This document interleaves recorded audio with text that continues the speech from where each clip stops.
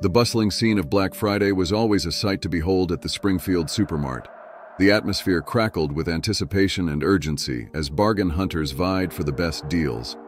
However, in 2010, the thrill of the shopping spree morphed into dread and apprehension when a spate of disappearances sent shockwaves through the entire community. The day unfolded like any other Black Friday. The eager crowd amassed at the entrance long before opening hours, eager to plunge into the frenzy of discounts. Among them was Sarah Johnson, a single mother determined to snag great deals for her 3 children's Christmas presents. Sarah dove into the store alongside the throng when the gates swung open, intending to rendezvous with her kids at the electronics aisle an hour later. But as the appointed time approached, her children were nowhere to be seen. Initially, Sarah brushed off her concerns, assuming her children had been drawn away by some enticing display. However, as the minutes ticked by without any sign of them, her unease escalated into panic. Despite her frantic efforts to locate them, they remained elusive.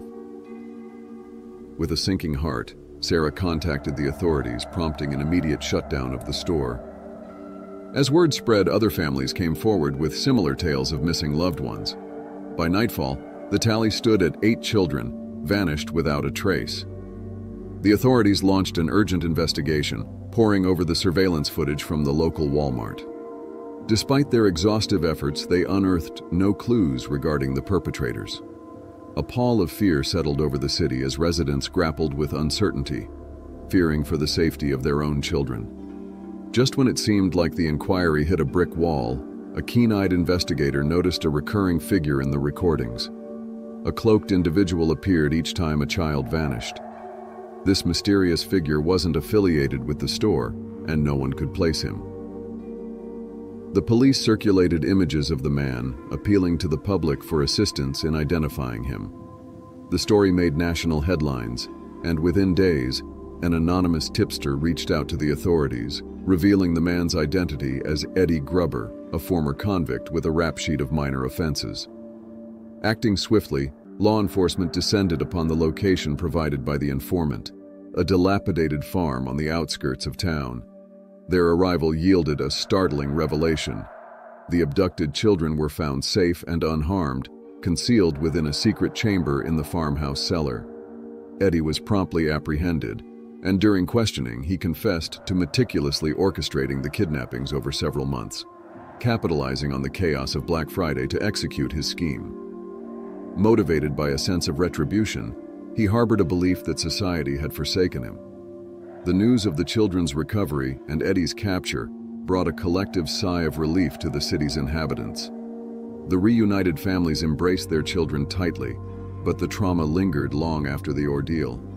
Sarah Johnson, in particular, struggled to overcome the haunting memories of those frantic hours searching for her children. The guilt weighed heavily on her shoulders, wondering if there was more she could have done to protect them. She sought solace in therapy sessions and the support of her community, slowly rebuilding her shattered sense of security. In the subsequent years, Black Friday underwent stringent surveillance measures. Yet the atmosphere at Walmart, once pulsating with consumer fervor, now exuded an eerie sense of foreboding. No longer a beacon of convenience, it stood as a grim testament to fear, a stark reminder of a harrowing chapter that people wished to erase from memory. Shoppers navigated the aisles with trepidation, wary of lurking dangers amid the discounted wares.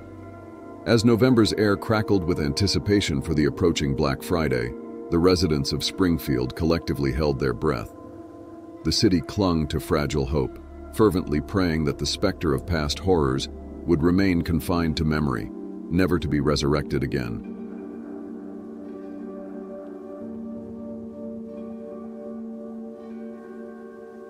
I used to work at a large retail store, not too dissimilar from Walmart, but I'll keep the name private for confidentiality reasons.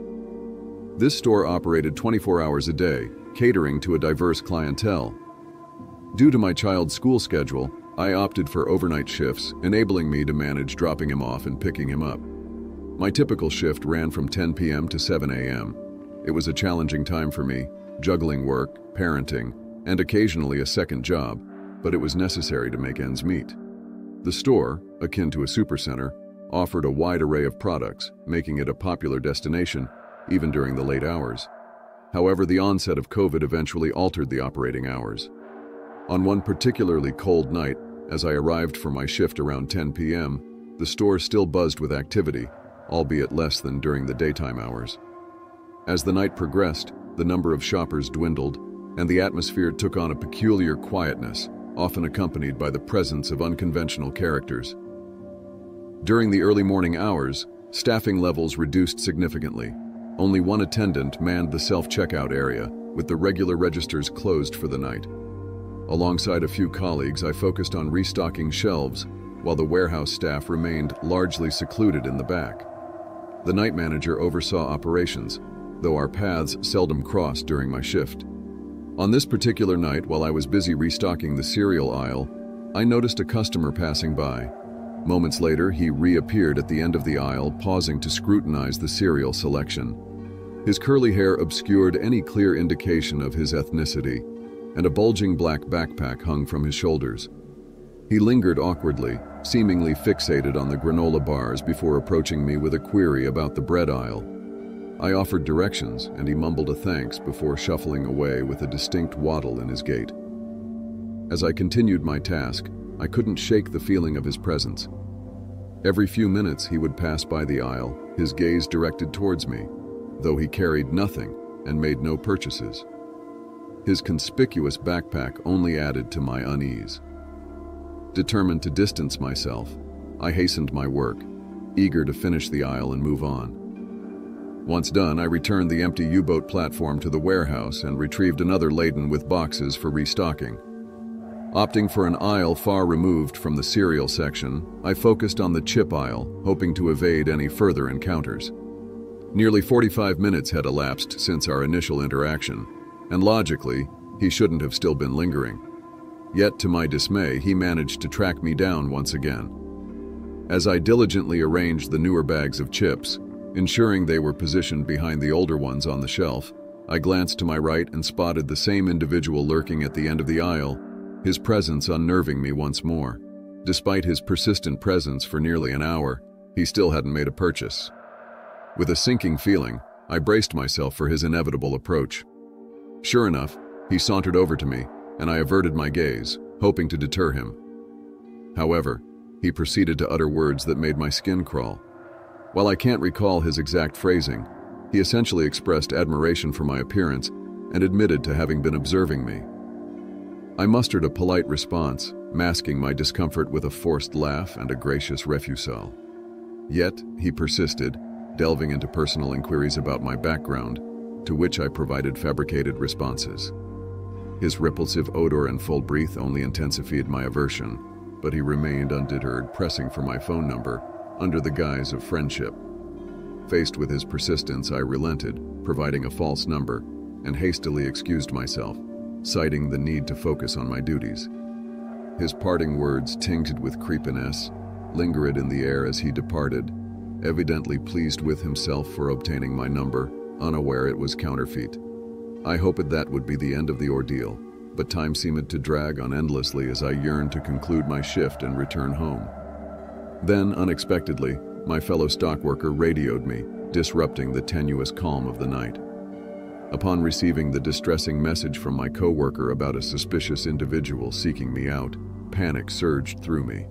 Hastily, I instructed her to inform him that I had already left, before swiftly making my way to the employee lounge, seeking refuge from the unsettling encounter.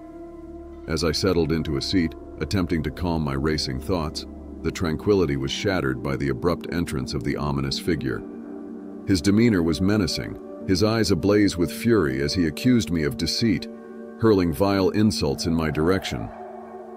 Fear clenched my throat, and I struggled to maintain composure as he advanced towards me, unceremoniously dumping his bulging backpack onto an adjacent table. With trembling hands, he unzipped the bag, his gaze fixated intently on me, sending shivers down my spine. Sensing imminent danger, I knew I had to flee. Without hesitation, I sprang to my feet and darted past him, narrowly evading his grasp. Racing through the store, adrenaline coursing through my veins, I glanced back to see him in hot pursuit.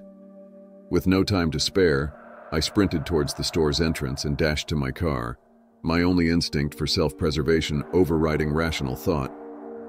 As I sped away, relief flooded over me, yet unease lingered, knowing he had seen my vehicle. Upon reaching safety, I immediately contacted the night manager, recounting the harrowing ordeal and expressing my reluctance to return. Despite his insistence that I come back to ensure adequate staffing, I stood firm in my refusal, adamant about my safety. Eventually, he relented, promising to address the situation with the authorities and review the surveillance footage. Reluctantly, I returned the following night, though apprehension gnawed at me. It was a chilling reminder of the dangers that lurked within the seemingly mundane confines of my workplace.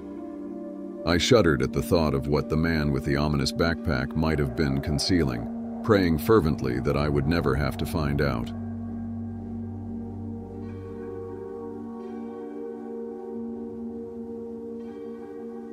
For years, the main retail store in Bellflower, a quaint town nestled in the heart of the country, had served as the focal point of the community, a place where locals gathered and found all they required. However, in 2021, a string of perplexing incidents shattered this sense of security. It all commenced one March evening when the store's manager received an ominous phone call, hinting at the presence of a bomb within the premises. Swiftly, the authorities were notified, and the store swiftly evacuated. Despite exhaustive searches, no explosive device was discovered. The community was left reeling, pondering over the identity and motives of the perpetrator behind such a malevolent hoax. A month later, amidst an ordinary day, a patron suddenly alarmed everyone by claiming to have spotted an armed individual roaming the aisles. Once again, law enforcement was summoned, yet their search yielded no results. Anxiety gripped Bellflower as the fear of potential attacks loomed large. The unsettling incidents became recurrent, each time prompting police intervention, store evacuation, and thorough searches that yielded nothing. No bombs, no armed suspects, no perpetrators. Only frayed nerves among the patrons and disconcerted employees. The community felt ensnared by an unseen and sinister menace. Then, on a chilly November morning, a fire erupted in the warehouse section of the Walmart. While the flames were swiftly extinguished, the ensuing damage was substantial. Yet the cause of the fire remained elusive. Questions mounted.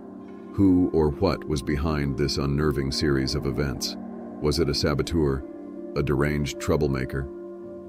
Alternatively, there lingered a sinister undercurrent to these occurrences.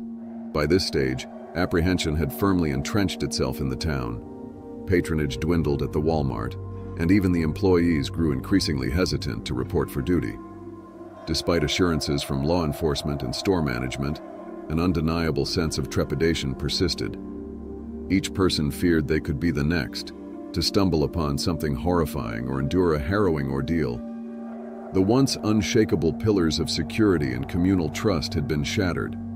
Efforts to uncover the truth intensified. The police conducted interrogations, scrutinized surveillance footage, yet yielded no substantial breakthroughs. The community existed in a perpetual state of vigilance, keeping watchful eyes and extending support to one another. Eventually, the decision was made to shutter the Walmart in Bellflower.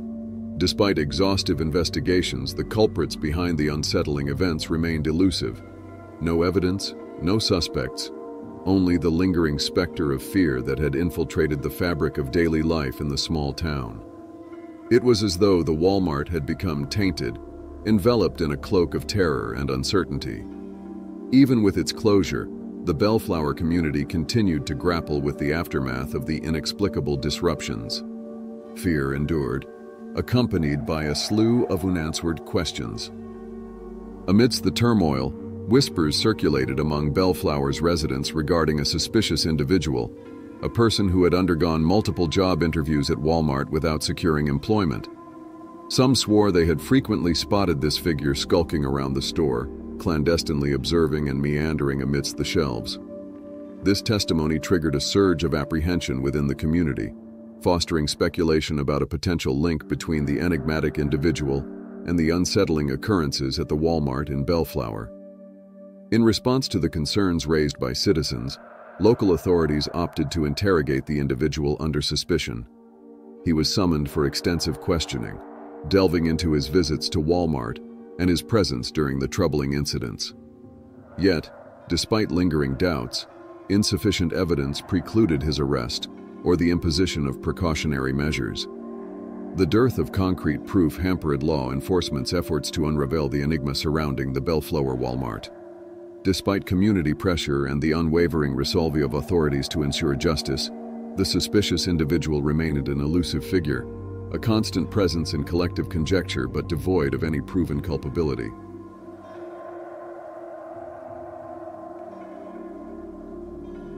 Deep in the heart of Texas, nestled within the serene town of Plainview, looms the grandiose Walmart store, serving as the bustling epicenter of daily life for its inhabitants. Yet, concealed beneath the facade of normalcy lies a grim tale that sent shockwaves through the entire city. This is the chilling chronicle of Travis Miller, an unassuming Walmart cashier who metamorphosed into a merciless harbinger of death. A familiar presence at the age of 28, Travis was warmly regarded by Plainview's denizens. His affable demeanor and gentle countenance endeared him to the patrons of Walmart, rendering him a beloved figure amongst them. Little did they know, hidden behind his pleasant visage lay a sinister fixation.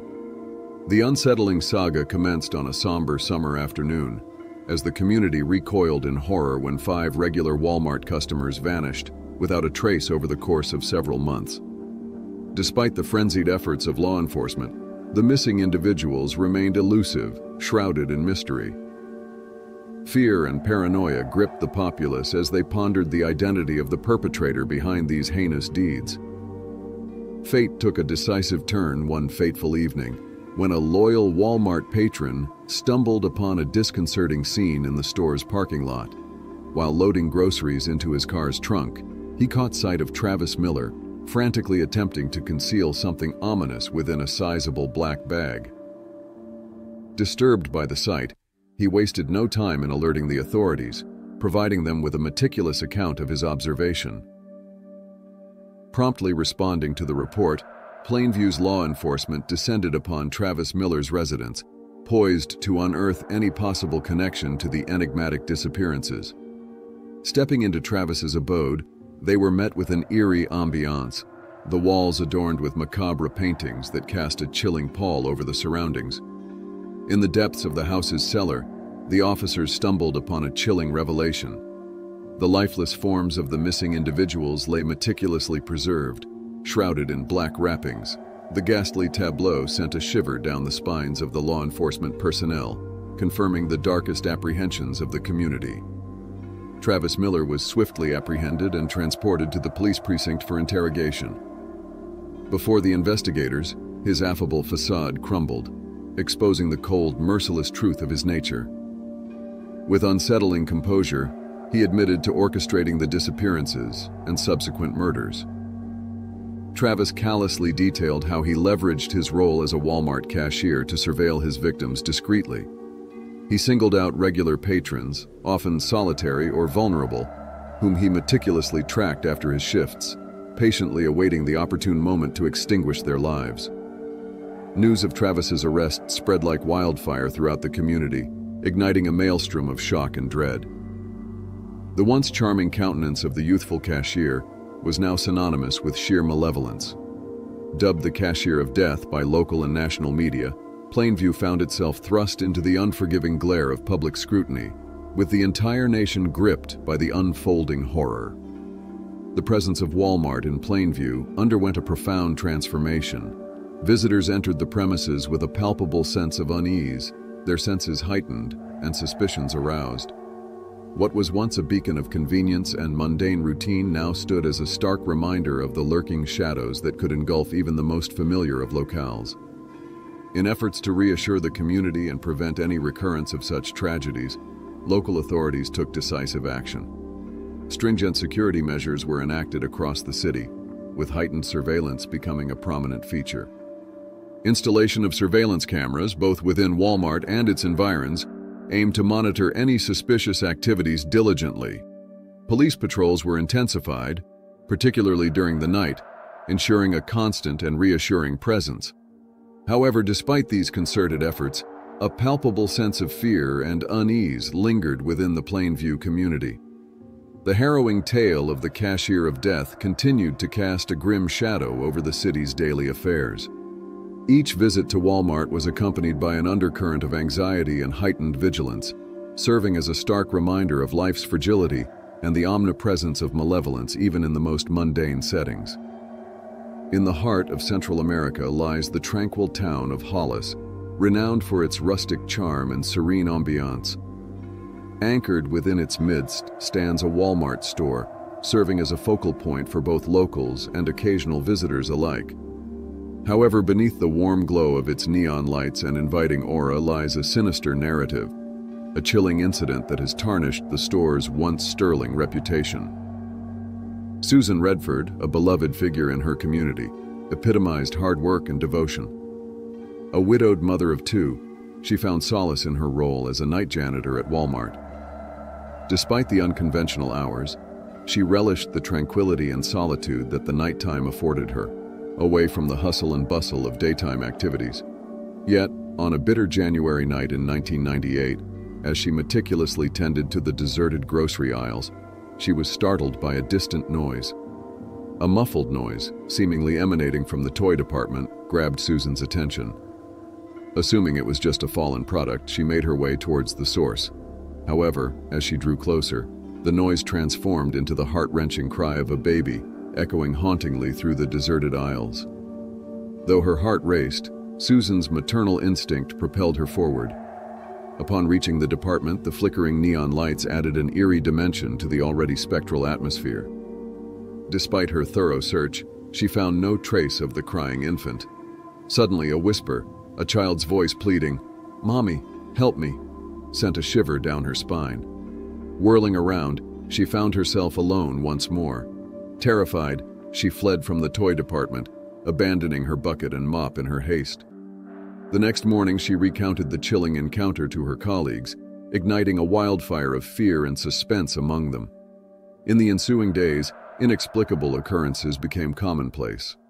Toys seemed to move of their own accord, lights flickered erratically, and the sound of a baby's cry echoed sporadically through the empty aisles. Disturbed by these events, some employees resigned, unable to endure the atmosphere of dread. Determined to uncover the truth, one employee delved into the property's history, unearthing a tragic tale. Prior to the construction of the Walmart, an ancient farmhouse had occupied the site where, in the 1960s, a family perished in a devastating fire. The sole survivor, a boy named Timothy, was subsequently adopted by distant relatives. This revelation bolstered the belief that Timothy's spirit lingered, tethered to the location, haunting the aisles in search of his lost mother.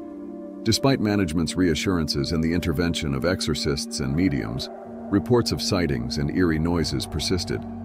Customers and staff alike shared unsettling experiences, particularly on chilly winter nights.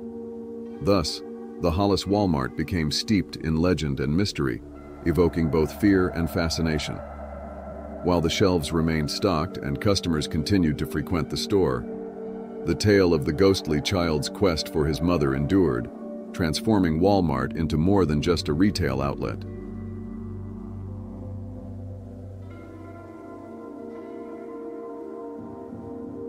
In the quaint town of Woodbridge, New Jersey, there was a figure known to all as Old Joe. His given name was Joseph Manders, but to the locals, he was simply Old Joe, the beggar who had claimed his spot outside the local Walmart for years. Old Joe, with his silver mane of long hair, weathered face, and piercing gaze, seemed a permanent fixture, regardless of the elements or the hour. He would politely ask Walmart patrons for spare change, though never persistently. If his request was ignored, he remained seemingly unperturbed, or so it appeared. However, in the winter of 2022, an unsettling series of events began to unfold. Woodbridge residents began to vanish without a trace. The first to disappear was Margaret Stevens, a middle-aged woman who never returned home after a trip to Walmart. Then came Derek Young, a young student, and Helen Murphy, an elderly lady, both vanishing after visiting the same Walmart. Despite a thorough investigation by the police, no clues or connections among the victims could be found. Fear took hold of the town, and Walmart became a place many avoided. Meanwhile, Old Joe continued his routine of begging, seemingly unfazed by the unfolding turmoil. However, a breakthrough came on a chilly February afternoon. Officer Ricardo Hernandez, on patrol duty, noticed Margaret Stevens passing by Old Joe without offering him any spare change. He recalled the incident vividly, as he was struck by the beggar's intense and angry gaze. Drawing from this observation, the police shifted their focus onto Old Joe. Suspicions mounted as relatives and acquaintances of the missing individuals recounted negative encounters with him during their investigations. Whispers spread throughout Woodbridge, New Jersey, painting a chilling portrait of Old Joe's interactions with those who denied him charity. While some recounted heated arguments, others spoke of disdainful glances or cutting remarks. It appeared that Joe harbored a particular resentment towards those who refused him alms. Yet, tangible evidence remained elusive, and Joe continued his stoic vigil outside Walmart, biding his time. Determined to uncover the truth, the police intensified surveillance on him, hoping to catch him in the act. However, Joe's behavior showed no signs of malice or wrongdoing. Then, one fateful night, Joe vanished. His customary spot outside Walmart lay empty, prompting the police to raid his dilapidated shack on the town's outskirts. Yet, their search yielded a chilling discovery: photographs of the missing individuals, newspaper clippings chronicling their disappearances, and, most disturbingly, personal belongings belonging to the victims. These findings suggested a sinister connection between Joe and the vanished individuals. Despite exhaustive efforts, Old Joe remained elusive, and his victims were never recovered. The Walmart building in Woodbridge transformed into a somber memorial, serving as a stark reminder of the tragedy that had unfolded. Though Old Joe was gone, his spectral presence lingered, casting an eerie pall over the vicinity. Every passerby felt the weight of his unseen gaze, sending a shiver down their spine, a haunting reminder that malevolence can lurk in the most mundane of places and people. The Woodbridge community grappled with the aftermath of the disappearances, living in perpetual unease, fearful of who might vanish next. Discussions in local cafes and neighborhood gatherings were dominated by conjecture and speculation regarding the victims' fates and Old Joe's potential involvement. Some even entertained the notion that Joe possessed a sinister power or curse, enabling him to make individuals vanish without a trace. Speculation ran rife in Woodbridge, with some conjecturing that Old Joe might be linked to a clandestine criminal syndicate or embroiled in a bizarre scientific experiment. Meanwhile, Walmart in Woodbridge bore witness to a stark downturn in patronage. Fearful of attracting the attention of the presumed perpetrator, people steered clear of the store, causing the once bustling parking lot to gradually empty and the number of open cash registers to dwindle. Despite Walmart management's efforts to reassure the community, fear had firmly taken root. The police pursuit persisted for months, yet each lead led to a dead end. Despite exhaustive efforts such as phone taps, DNA analysis, and interrogations, the case remained frustratingly unsolved. Many residents of Woodbridge resigned themselves to the notion that the truth would forever elude them. Gradually, albeit cautiously, people began to return to Walmart. Volunteer groups emerged to organize nighttime patrols, bolstering the community's sense of security. Together, they sought to surmount the trauma and restore a semblance of normalcy. However, as time marched on, the mystery surrounding the disappearances and Old Joe's fate persisted, shrouded in darkness. Speculation abounded as to whether Old Joe still roamed the streets or if he had met his own demise. Some feared his potential return, even more menacing and determined than before, while others held out hope that he had been apprehended or had left town for good. Yet, regardless of the truth, the association between Walmart and Woodbridge would forever be steeped in the memory of that ominous era, a haunting reminder of the missing souls and the enigmatic puzzles left unsolved.